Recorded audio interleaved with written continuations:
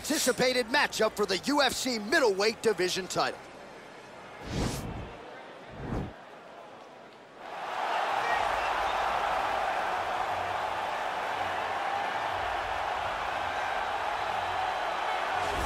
Looking to become the UFC middleweight champion of the world, here he is, the #1 middleweight contender. For a long time, this man has been one of the best 85ers in the world, but this title fight eluded him. It is here right now. He is healthy. He is smack dab in the middle of his prime, and he believes he is the best 85er in the world and is out to prove just that tonight and walk away with 12 pounds of UFC gold.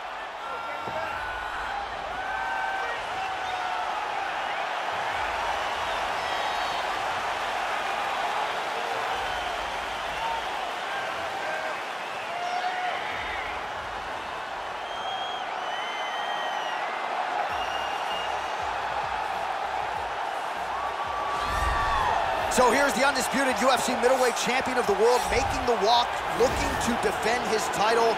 It is certainly something that he's been able to do in the past. He has been challenged on this title run. It's not as though he has run roughshod through this division, but they're all still chasing him at 185 pounds tonight. At least on paper, could be his most difficult challenge to date.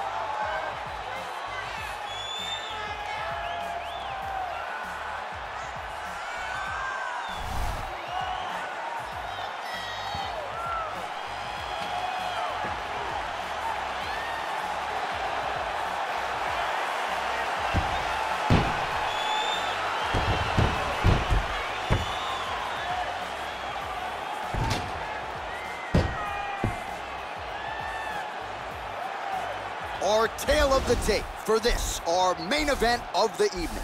Jones is 1 year the elder. He is 3 inches taller. He will have an 8-inch reach advantage. Now here's Bruce Buffer. Ladies and gentlemen, this is the main event of the evening. When the action begins, our referee in charge, Herb Dean. And now, this is the moment UFC fans around the world have been waiting for. Live from the Honda Center in Anaheim, California. It's time! 5 rounds for the undisputed UFC middleweight championship of the world. Introducing first, fighting out of the blue corner. This man is a mixed martial artist, holding a professional record of 26 wins, 5 losses. He stands 6 feet 1 inch tall, weighing in at 185 pounds. Presenting the challenger, Strickland.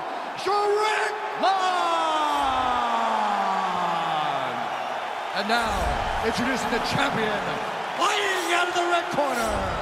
This man is a look-see do fighter, holding a professional record of 27 wins, 1 loss, and 1 no contest. He stands 6 feet 4 inches tall, weighing in at 205 pounds.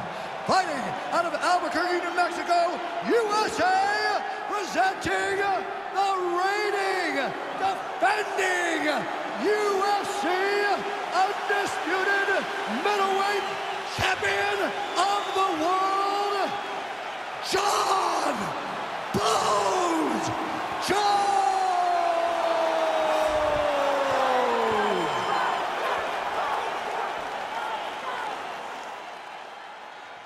All right, this is for the championship. You've been given your instructions in the dressing room. Protect yourself at all times. Follow my instructions. We will have a clean fight. Touch gloves, let's make it official.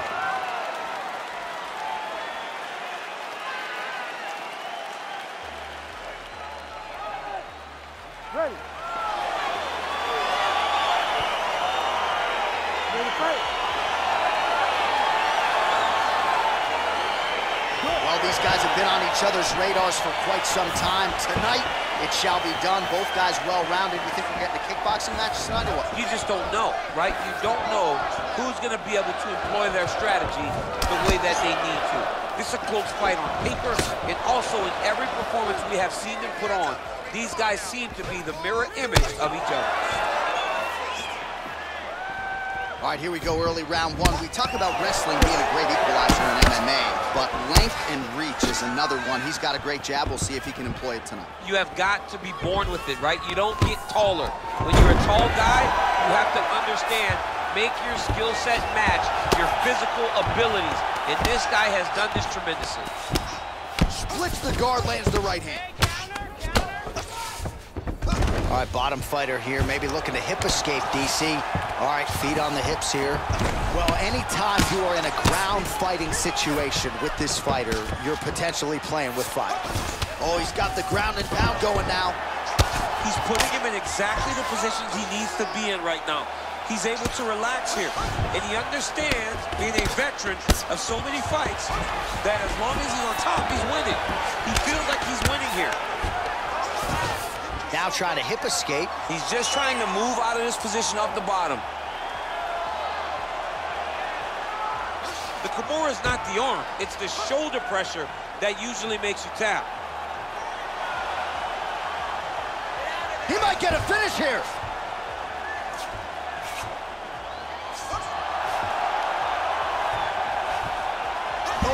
And the turn on the elbow, and he's going to chase the submission finish.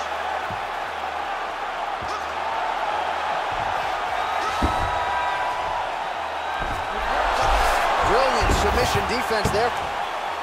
All right, to the mount. Crazy accuracy and efficiency with these ground and pound strikes here. And if you're the opponent, you got to intelligently defend, or the referee's going to stop the fight. Got to defend, but you can see him now start to gain posture, and the intensity at which he's throwing these ground strikes is starting to improve. It's starting to elevate because he knows that he can get the finish. All right, so pretty good damage here with the ground and pound. Nothing superficial about these strikes. They are intending to harm. Oh yeah, he's landing very accurately, and he's landing to get damage on.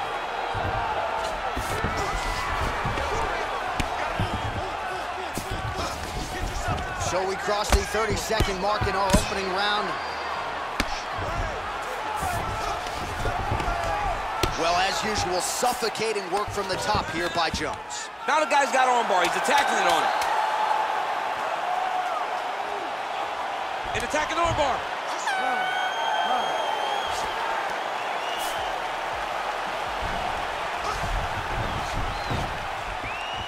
All right, let's look back at some of the action, DC. Your good friend Mark Coleman, the godfather of the ground and pound, would be proud.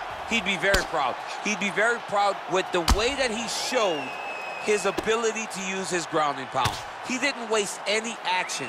He did everything he needed to do. He was able to posture. He was able to control risk. He did everything perfectly in his approach in that ground and pound sequence.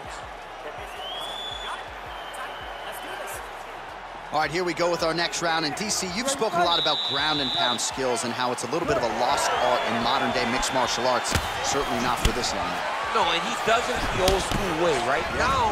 Nowadays, you push a guy to the side of the outside, they use it as a barrier to get up. Right. Not with this guy. He stuffs your head in the corner, he gains his posture, and he just starts dropping hammers until eventually you're going to turn to your knees, he'll take your neck and choke you, or he'll just put you back down. He's hurt bad. He's hurt bad, John. He's got to press him. He's got to go chase that finish down now. Goes in and secures the takedown. Oh, nice. Oh, look at this. Jumps over in the side mount to try to counter the guillotine. Maybe going with that Von Flue choke, or I guess we should probably call it the OSP at this point.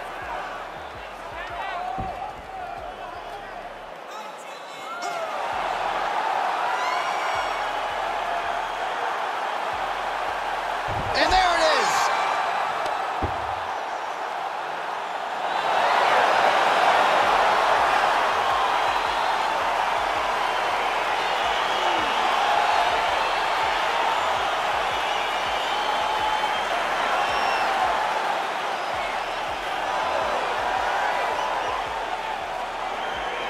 Let's take a look back at the replay as he gets it done by submission tonight, champ. I mean, you know, this guy has such a great submission game that you cannot lay in his guard. He's so skilled, he's so tricky, and he's so good at weaving a web that gets you lost in it that he made him pay for it tonight and got the submission victory.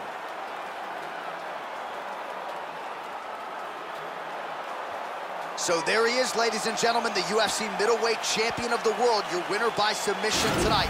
And it is going to take a spectacular effort to dethrone this guy at 185 pounds. Ladies and gentlemen, referee Herb Dean has called a stop to this contest at 1 minute, 38 seconds of round number 2. For the winner by submission, and still the undisputed UFC middleweight champion of the world, John.